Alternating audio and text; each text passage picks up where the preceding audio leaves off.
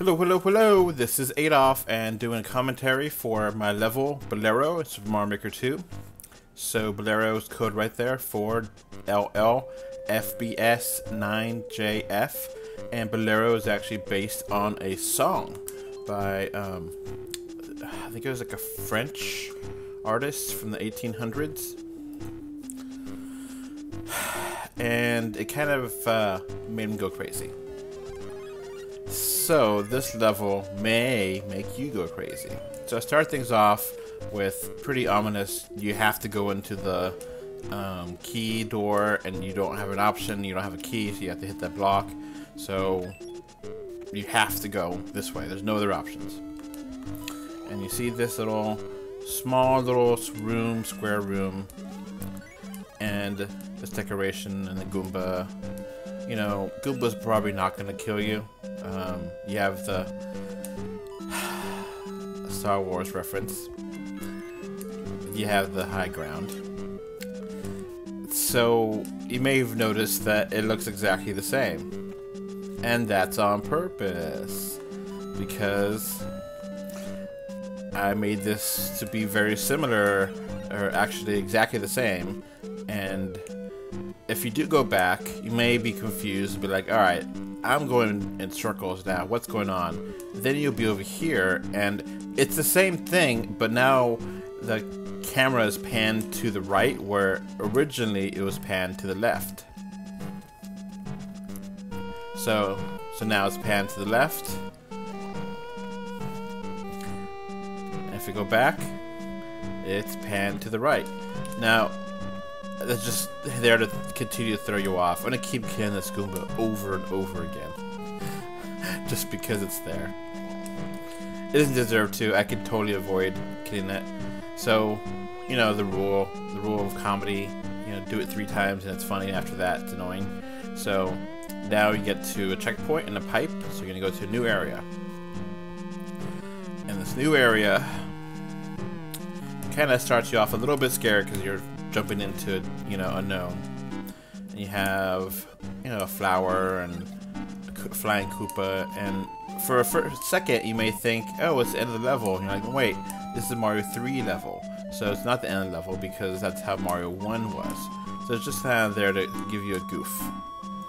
And put the seesaw there, but just a little bit over. So you can't just do that. You have to jump.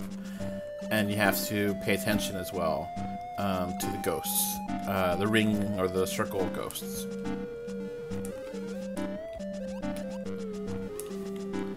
So this Magic Koopa kind of throws things off a little bit, because you never know what's going to happen when his spells go.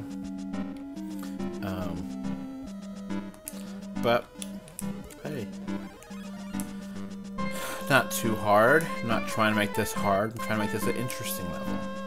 So you see that big spike there, that's intimidating them there, and you see a door and a wiggler. The wiggler doesn't belong in Mario 3, but you're like, okay, and then it starts over again. And that's part of the fun. And I just copy and pasted everything to this. So it's exactly the same. Frames and frames and everything there. And I put the graphics, you know, the little mushroom there, and everything to be exactly the same, so that way you don't have to think about it. You just know it's that way. And third time the charm.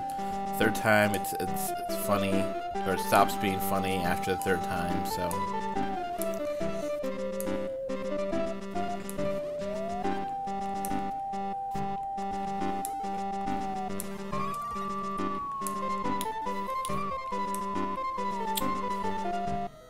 The seesaw is helping. In theory, for me, it helps you be uneasy, because, you know, you see the ghosts there and you're gonna fall down. The little snake here, you know, it helps you out, but then it leads you to danger. But then you have time to adjust and to go over here. Now, if you jump on this wiggler, it can be a real problem, because it can be kind of annoying to get into the door.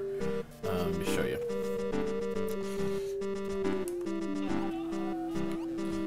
So kind of annoying. Not a lot. So you see here, that's like a trap where the screen doesn't go that far to see this extra here, so it looks exactly the same. But you may notice that there's a huge ceiling in this area, and you may think something's up. And you see there that spike going upward. Maybe there's something up here. And yep, the secrets. 10 coin. So now you go into this area here, and this is like, wasn't really sure what to do. Just gonna say it. I put a whole bunch of things there, but I gave you everything you needed, so you don't have to worry about being killed. You have a star, and you have the P switches, and there is like 3 rings here, and it's like, going up, and you have to crouch down and do that. Now, I do have this, so I can. Well, I can't actually. Never mind. I was gonna say I could use it to hit the blocks, but I can't. But the P switch comes out of here, so it's not too bad.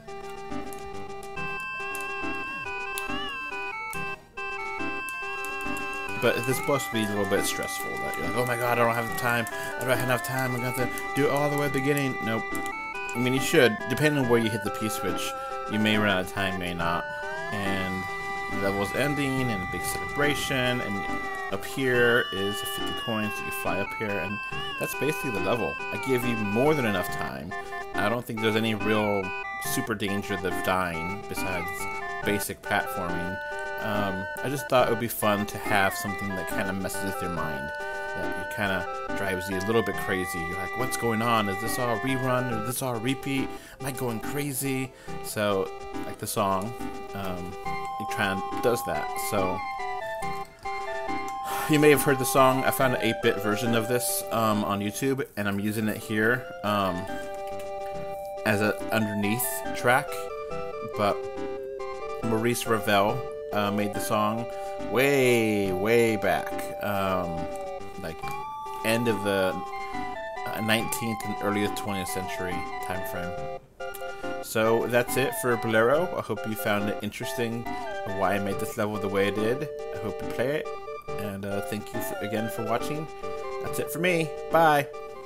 Thank you to my patrons. Please comment, like, and subscribe to this channel, and use the notification bell. Thank you. Bye.